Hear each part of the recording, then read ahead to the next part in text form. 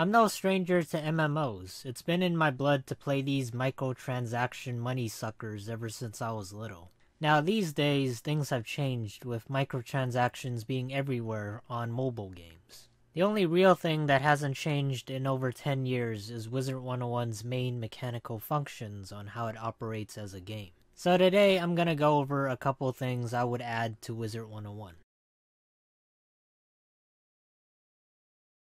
To my knowledge, there isn't one MMO that doesn't have an inbox of some kind regarding sending messages to other players. This is a very simple feature that you can't tell me it's impossible to implement. The reason why I figure this could be useful is, let's say a player on your friends list is offline. You don't really have a way to contact them unless you know them in real life or they come back online. But by being able to send them a message through the game, it will let them know something important or plan an event ahead of time.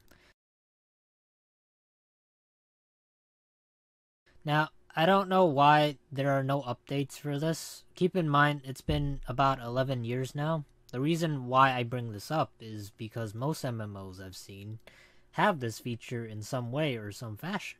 Wizard101 does have one trading system, except the fact that it's just trading cards. Sort of like trading Yu-Gi-Oh cards with your friends at the middle school lunch table, but virtually.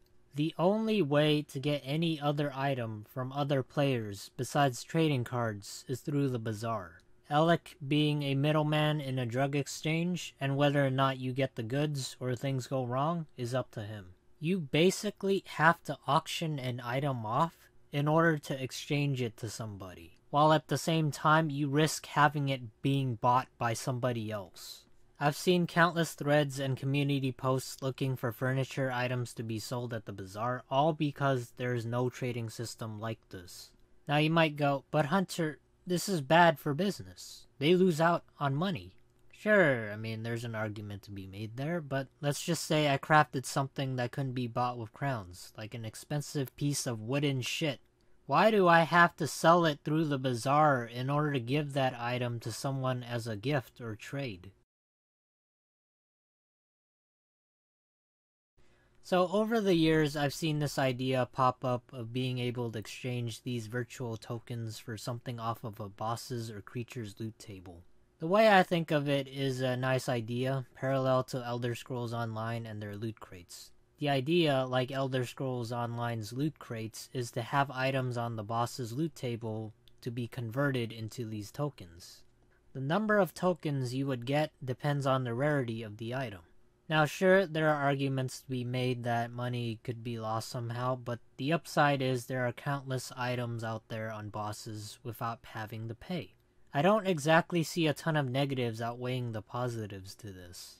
I've seen so many people play this game without ever getting the drop they wanted, all because the so-called RNG was not on their side. So they gotta keep fighting this one boss over and over just to get the item to be able to compete with other people, or be viably competitive in PvE or something, I don't know. This one, akin to the token system, is when players in a dungeon can trade items with another during a specific period. I've seen all too often players getting an item that isn't the correct school or it was something they already had.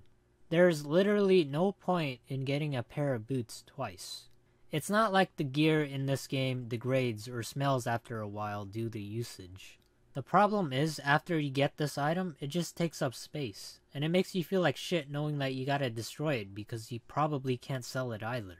Now I know I'm drawing a lot from Elder Scrolls Online, but the way they set it up is perfect. You have an item that you can't use or you don't want, you can either deconstruct it for crafting materials or trade it with another player in that dungeon. Wizard101's system doesn't have that.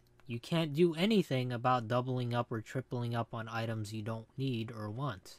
The only way to get rid of them is by feeding it to your pet or trashing it.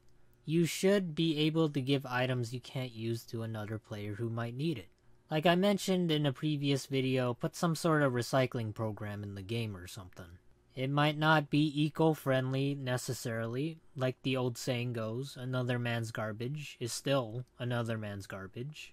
But at least you'd probably be helping someone out or the spiral of getting rid of trash one step at a time. Well, that's all I really have to say for this video. If you have any other ideas on how you would improve the game, comment it down below. Also, if you want to see me play other games or Let's Plays and not play Wizard101, then visit my second channel called Froggies 2. Other than that, take care and see you guys.